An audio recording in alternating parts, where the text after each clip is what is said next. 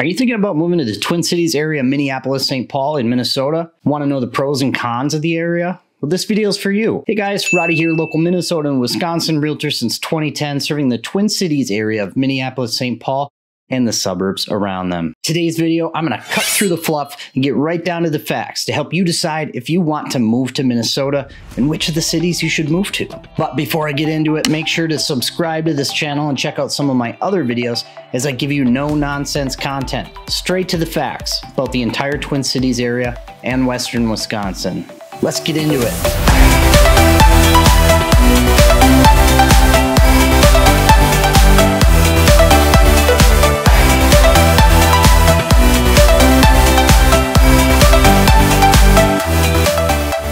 The Twin Cities metro area is home to over 3 million people in 7 counties with over 182 communities. If you're considering a move here, this can seem extremely overwhelming to analyze alone.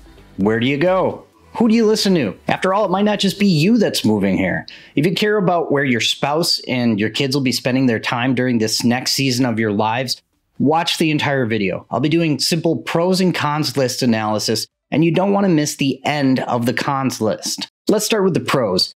I don't think that you'll find too many of these pros surprising, as these are benefits of most metropolitan areas in the United States.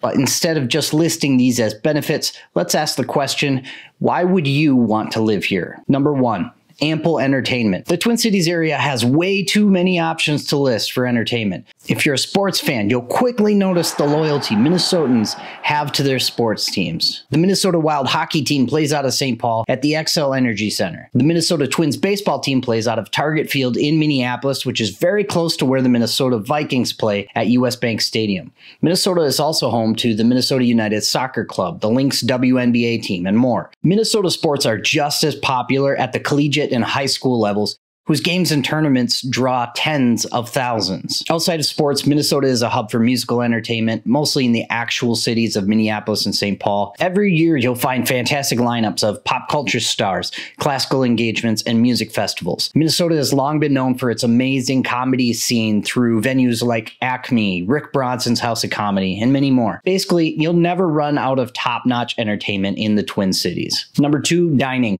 Whether you're a casual diner that enjoys a romantic date night or someone that can't figure out how to cook a noodle, the Twin Cities got you covered. Both St. Paul and Minneapolis offer more selections than you could probably visit in a year, but the trend continues deep out into the suburbs. Some fan favorites in the Twin Cities are Fogo de Chao and Martina in Minneapolis, W.A. Frost and Meritage in St. Paul, plus countless options through the entire area. Since 2020, most restaurants now have the option for you to dine on their fine cuisine from your own couch, with services like Uber Eats and Grubhub, and I can't think of any immediate suburb in the Twin Cities area that doesn't have a highly functional food delivery service. Number 3, exemplary hospitals. Look, nobody wants an accident or illness to hit any member of your family, but in the chance that it does happen, I wouldn't want to be anywhere else than the Twin Cities. St. Paul and Minneapolis are home to world-class facilities like Children's Hospital, the Fairview Hospital System, Regions, United, and Abbott Northwestern.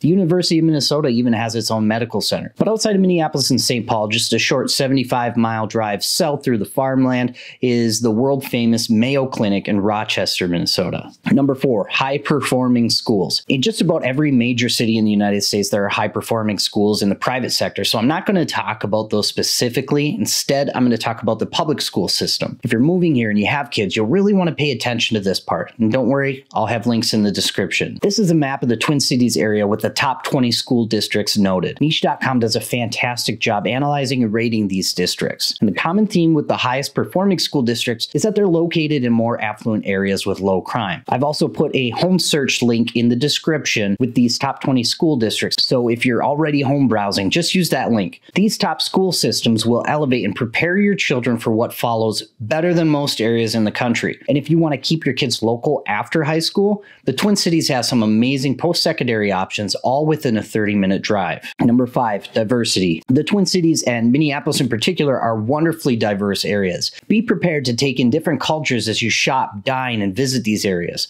Each neighborhood in Minneapolis and St. Paul seems to have its own cultural identity as different waves of immigrant groups moved here for opportunities over the last couple hundred years. Okay, so we covered the pros of living in the Twin Cities, and now we get to the part that most people aren't too keen on discovering. Only one of these 5 on the what you won't like about the Twin Twin Cities list could even remotely be considered a subjective opinion of myself. Rather, these are facts in area that are in principle a negative on your quality of life scale. The good news about everything on the con list is that every single one of these cons depend on what area you live in. If you don't want to deal with something on the con list, just avoid the areas that are affected negatively. Number 1, heavy restrictions. If you're moving to the Twin Cities from another large city, you probably won't even notice a difference. However, for someone like myself that lives in a town with very little restrictions, I wouldn't be a good fit for many of the areas in the Twin Cities. Now, when I say restrictions, what does that mean? Well, for one thing, HOAs dominate the suburbs around Minneapolis and St. Paul.